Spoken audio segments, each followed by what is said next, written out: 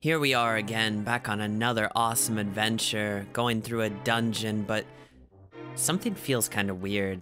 We walk over here and we can kind of look over the wall. It's just not so fun to be able to see in the next room. It's a little bit weird for A Link to the Past especially. If you want to make a good dungeon crawler, then we're going to have to do something about this to make it look a lot more professional and more polished. Today we're going to talk about how to make the game screen work for us and do a really cool room switch every time we move from one room to the next. Let's get started. Today's agenda, I'm going to show you guys how to set up the sensors to make all of this work. Then we're going to show you guys how to move in each of the 4 cardinal directions. Make sure you stick around for all of them because they require specific numbers in each of the mappings to make them work. And 2 of the directions require specific nodons. So you'll want to have those and be able to note them down in case you want to make your own level. Without further ado, let's get into it. We are going to be working using the overhead view, so if you haven't already, make sure to hit this box and that it's green. Then you're going to call up a game screen and make it about the same size as the room. In order to get this effect to work, we're going to disconnect our person from the game screen, and we're going to call on a sensor. We need specifically a touch sensor. So these touch sensors are going to be placed between all of the doorways of the places we want to go and the next room. Make it as long as the doorway is and kind of put it a little bit before the doorway, and then go into the settings of this one, and we're going to turn off everything except person. And we also want it to be on touch and not visible. Everything else should be good. Then we're going to go ahead and copy this one and put it on the other side of the doorway as well. This is going to give us a really cool effect. Next, we're going to be calling up a flag nodon from flag counter random. This is going to just basically change from 0 to 1, tell us whether something is turned on or turned off or activated. So connect the room you're going into to the on port and the room that you're leaving to the off port. Then you can go ahead and just drag it off the screen to make sure it's not too crowded. And we're going to go to convert and map nodon. We're going to plug the flag into the map. This is going to tell us how far we need to go. The input range of this 0 to 1 works well with the flag nodon, but we need to change the output range from -1 to +3. So we just need to tell the Z port to do that because we are moving in a Z direction. Make sure your game screen is lined up with your room just like this, and then when you go over the touch sensor and on the other one, it's going to scroll up to the next room just like this.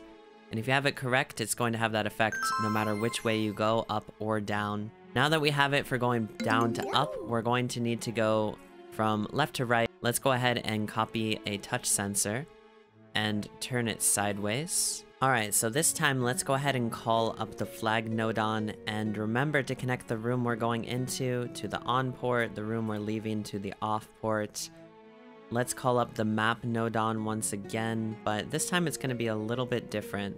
So let's connect these 2 together once again.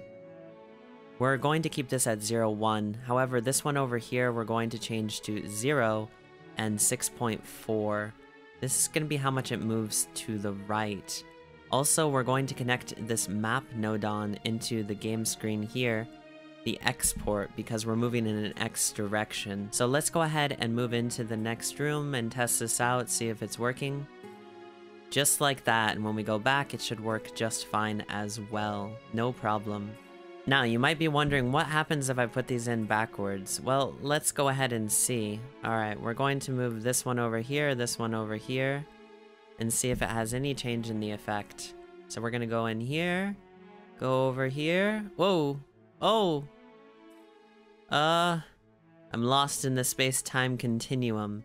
So make sure you guys get those in the correct way, otherwise it's going to throw everything off. This tutorial's not quite over yet though, so don't go anywhere because this will cause great confusion if you don't get this one right. Let's go ahead and take the room we're coming from, put it in the off on this flag, and then the room we're going to put in the on as usual. Now what happens if we connect this one going left to the X section, just like the way we're supposed to, right? Let's see. Alright, let's go over here and... oh no! It went to the right! So we're gonna go ahead and undo that. So the map should stay the same, 0 to 6.4. The only thing we need to do is make sure to add an inversion nodon. So go to convert, and we're going to use inversion. For some reason, the normal map function will not work this way, so plug it into this, and then plug it into the X value when you're headed left.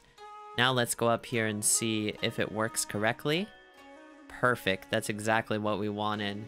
Now you think you might have a grasp on what we're doing here. Totally, you just need to do the inversion, but then you try to go from up to down. So let's go ahead and just copy these. Actually, what you need to do is just shift it over a little bit. So we need to change this one to 0 and 4 with the inversion nodon attached, and it's fixed. It's a little bit different for each direction, and we have to use the inversion nodons for going left and down. And for going down, we have to actually change the amounts. I hope you guys have enjoyed this tutorial, and I will put up on screen the directions and the amounts that you need, just in case you need to reference it again.